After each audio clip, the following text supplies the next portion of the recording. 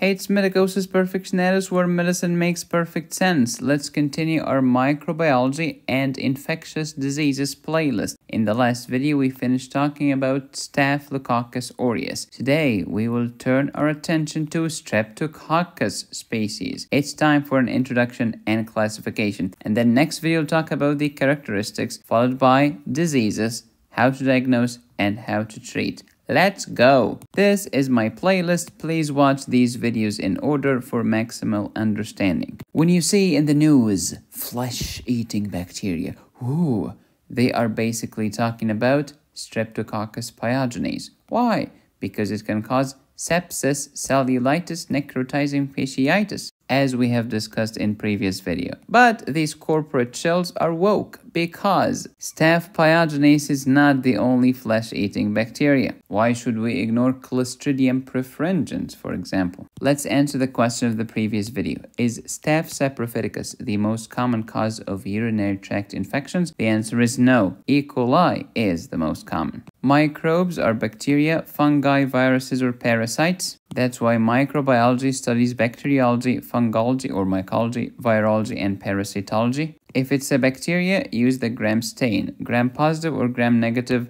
purple or pink. Okay, it was purple. Are streptococci considered to be cocci or bacilli? Of course they are cocci. They are spherical. Spherical like this. So let's go back to square one. Are you bacteria, virus, fungus, or parasites? I am bacteria. Are you gram-positive or gram-negative? I am gram-positive, i.e. purple. Are you a coccus or a bacillus? I am a coccus. Are you catalase positive or catalase negative? I am catalase negative. I am your streptococcus. And we are arranged in chains. We are spherical, but we are arranged in chains like this. What do you mean that you are catalase negative? You cannot catalyze the reaction of converting hydrogen peroxide into water and oxygen. Then after you realize that this is a streptococcus, the next question is, ask yourself about the hemolysis. Is it alpha hemolytic, beta hemolytic, or gamma hemolytic?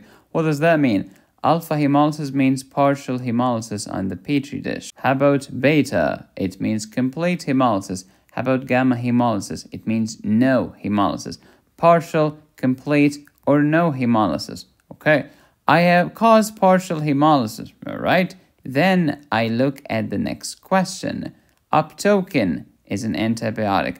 Can uptokin kill you? Yes, it can. I am sensitive to uptokin. You are Streptococcus pneumoniae. No, I'm resistant to uptokin. You are Streptococcus viridans. Oh, no. I am beta hemolytic. I cause complete hemolysis. The next question is basitration. Add basitration. I was killed by basitration. You are group A Streptococcus. You are group A beta hemolytic Streptococcus, to be specific, such as Streptococcus pyogenes. No, I was not killed by basitration. I resisted the doofus. You are group B, beta hemolytic Streptococcus, such as Streptococcus agalactiae. Hey, Medicosis, I caused no hemolysis whatsoever. The next question is to ask, can you grow on 6.5% salt solution? Can you grow in the solution? Yes, of course, Enterococcus. No, I cannot. Streptococcus bovis, that's the old name. The new name is Streptococcus galluliticus. Who named these things? Nomenclature. Streptococcus. Why coccus? Because it's spherical. Why strepto? Because arranged in chains, like chicken strips. Microbiology is always related to the kitchen. When I say Streptococcus pyogenes, what does pyogenes mean? Pyo means pus, gene from Genesis, generation of pus. Oh, like cellulitis, like necrotizing fasciitis? Absolutely. How about Streptococcus agalactiae? A means no, galacti from galactose. Oh, lactose? Milk? Yeah. Agalactia, no milk? Because Streptococcus agalactiae cause cow mastitis, inflammation of the udder of the cow can secrete no milk. How about Streptococcus bovis? They used to call it bovis because bovine. Then they changed the name into galluliticus because, as you know, when scientists have nothing to say, but they have to print a new textbook edition, they have to change the classification for some reason. And then they try to justify it. Galluliticus because it causes lytic of methyl gallate. Who gives a rip? Bovis was better and easier. In humans, Streptococcus galolyticus or bovis can cause bacteremia and colon cancer or any GI cancer. Very important for your exam. How about Streptococcus pneumoniae? That's easy. Pneumococci, they cause pneumonia with consolidation, yeah. With dullness to percussion, increased tactile vocal fremitus, increased egophony, bronchophony, and whispering picturoloquy, yes indeed. Why do you call it consolidation? Because the air has become solid. Consolidation. Do you remember the stages of pneumonia and the hepatization? Yup. Next we have Streptococcus mutans, from mutation, mutatis mutandis, changing. Think of it as a Frankenstein dentist, always mutating. This bacteria can cause dental caries. Before you know it, it can lead to bacteremia. And if you have a weak valve, like a cyanotic heart disease when you were young, like infective endocarditis, some bad rheumatic fever history, your dentist should prescribe antibiotics after invasive dental procedures, because before you know it, the bacteremia will be on your heart valves. If your valves are healthy, don't worry about it. If your valves are weak, it can be a problem. Why do you say that if my valves are healthy, I should not worry about it? Because this is a weak bacteria, unlike Staph aureus. Remember, Staph aureus can cause acute bacterial endocarditis, but Streptococcus mutans will give you subacute bacterial endocarditis. Big difference. Please refer to previous videos. Next, Streptococcus mitis. They called it mitis because they thought it only caused mild disease, but that's not true. It can actually cause bacteremia and subacute bacterial endocarditis. Just remember, the mighty heart, the mighty mitis, the mighty endocardium, the mighty valve, etc. Next, Streptococcus suis or suis. Look at how many S's here. Lots of C and S. Oh, you mean encephalitis, meningitis? Yes, and streptococcal toxic shock syndrome. Not to be confused with staph toxic shock syndrome, which was caused by staph toxic shock syndrome toxin number 1. That's why I said watch these videos in order, please. What's encephalitis? Inflammation of the actual brain tissue. Meningitis, inflammation of the coverings that surround the brain and the spinal cord. All of these streptococci are gram-positive cocci lacking endospores. They are catalase negative. Can we take a look at the Viridans? Yeah, it's alpha hemolytic. What does that mean? Partial hemolysis. What do you mean, medicosis? Get my strep viridans bacteria. Okay, throw it on a petri dish. Alright, just wait. It will show you this green hemolysis around the bacterial colonies. Oh, this is kind of a small partial green hemolysis? Yeah, it's not the complete beta hemolysis. This is just partial. It appears green as you see. That's why they called it Viridans, from verd or vert, which means green. Does anyone remember biliverdin, which will become unconjugated bilirubin? Man, go read the book. So the Viridans and the Streptococcus pneumoniae are alpha hemolytic partial hemolysis. However, Streptococcus pyogenes and agalactiae are beta hemolytic. And here is quiz time. Why is Streptococcus pyogenes beta hemolytic? Let me know the answer in the comments. You'll find the correct answer in the next video. We're not done yet. We gotta classify Streptococci. We have 3 modes of classification. You can classify them based on serology. Sero means serum, and ology means the study of serum. Your serum, that is. Or based on their hemolysis. Are they alpha hemolytic, beta hemolytic, or gamma hemolytic? And you can classify them based on biochemical and physiological tests. The biochemical tests depend on the physiological properties of the bacteria.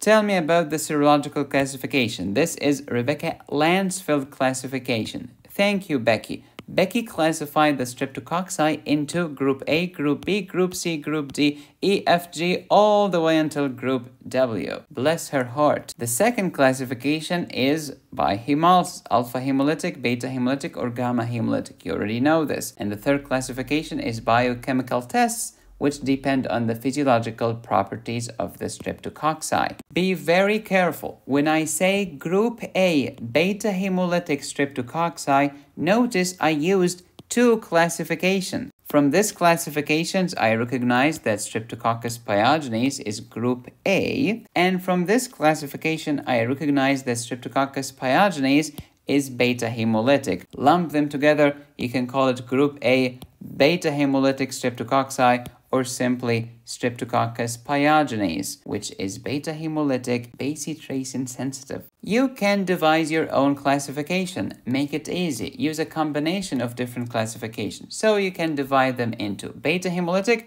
and everything else. Beta hemolytic streptococci. All right, I know it's beta hemolytic. Then what? Then use Rebecca Lansfield classification. Is it group A? Oh, that's Streptococcus pyogenes. It could be group B. That's Streptococcus agalactia, etc. Anything that's not beta hemolytic can be called collectively Viridans Group Streptococci. So Viridans Group is not just one bacteria. It's not one type of bacteria. It is many types. Anything that's alpha hemolytic or gamma hemolytic, anything that's not beta hemolytic is Viridans. Let's review some beta hemolytics. The most important is Streptococcus pyogenes, and this is group A. The second most important is Streptococcus agalactiae, and this is group B, beta hemolytic of course. Then we have group C, which is Streptococcus dysgalactiae, difficulty with milk. Yeah, this means difficulty, galactia is milk. And then groups F and G, we call them angiosus and dysgalactiae again. Streptococcus pyogenes, this is the land of strep throat. This is the land of scarlet fever. Skin infections such as impetigo, erysipelas, cellulitis, necrotizing fasciitis, etc. It's also the land of rheumatic fever and post-streptococcal glomerulonephritis. Please refer to my nephrology playlist. I have a video about post-streptococcal acute glomerulonephritis. Next, Streptococcus agalactiae. Group B? Yes, group B. For B, remember baby, because it can lead to neonatal sepsis, neonatal meningitis, and neonatal pneumonia. It can also lead to other diseases, not just in neonates, but in adults too. It can colonize the perineal area of the mother, and before you know it, vertical transmission from the mother to the baby. Next, dysgalactiae. In cows, difficulty producing milk. In humans, pharyngitis and nephritis. How about angiosus, abscess? Master your etymology like it's nobody's business. Pause and review. You need to memorize every single word in the slide. Streptococcus pyogenes. Pyo means pus. Pharyngitis, alright? Pharyngitis plus rash is called scarlet fever, which is more severe than pharyngitis. And then I get skin infections such as impetigo. Since Streptococcus is coagulase negative, unlike staph, it can spread because no one will coagulate it in place. It will keep spreading and spreading and spreading. You'll get erysipelas, wider and deeper, cellulitis, wider and deeper, necrotizing fasciitis. Go to my blood. Sepsis, bang. And then we have some immunological reactions, molecular mimic reaction, rheumatic fever, and post-streptococcal glomerulonephritis. Rheumatic fever is many things, including the heart, pancarditis to be specific. Endocardium is affected, myocardium is affected, pericardium is affected. Post-streptococcal glomerulonephritis is a nephritic syndrome. Please be careful. If I started with strep throat, pharyngitis, it can become rheumatic fever or post-streptococcal glomerulonephritis. But if I started with skin infection, I can only get post-streptococcal glomerulonephritis, never rheumatic fever. Why is this medicosis? We'll talk about that in the next video. This was Streptococcus pyogenes or group A. How about group B, Streptococcus agalactiae? Remember neonatal sepsis, meningitis, pneumonia, Viridans, the dentist, and endocarditis. Don't forget Streptococcus mutans and Streptococcus mitis too, the mighty heart and the mutant Frankenstein dentist. Enterococci, entero, alright, I am in the blood, endocarditis, and it can also lead to urinary tract infections. How about bovis? That's the old name. Today they call it Galolyticus.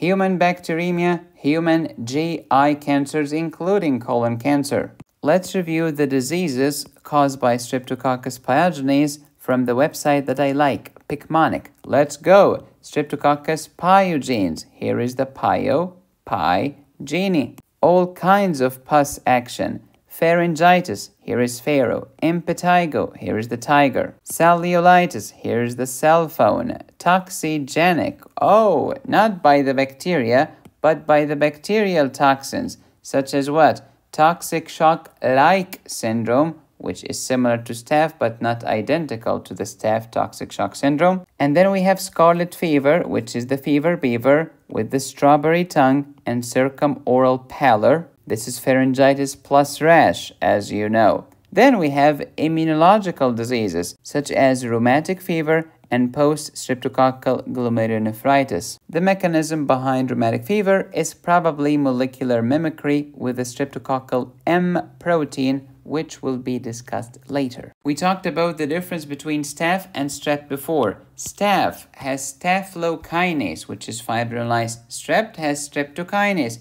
which is also a fibrinolysin. We can use this for identification. Staph has staphylothrombin, coagulase positive. Strep does not. Strep is coagulase negative. That's why this is empty. However, Streptococcus has hemolysin or streptolysin. Staph does not. And you will make antibodies against streptolysin O. What do you call these antibodies? Anti-streptolysin O. ASO antibodies? That's true. You know what else? You can make antibodies against DNase of streptococci. Anti-DNase antibodies? Yes, indeed. See, medicine makes so much sense once you understand what the flip you're talking about. Pause and review. It's time to take you to the next level by mastering pharmacology.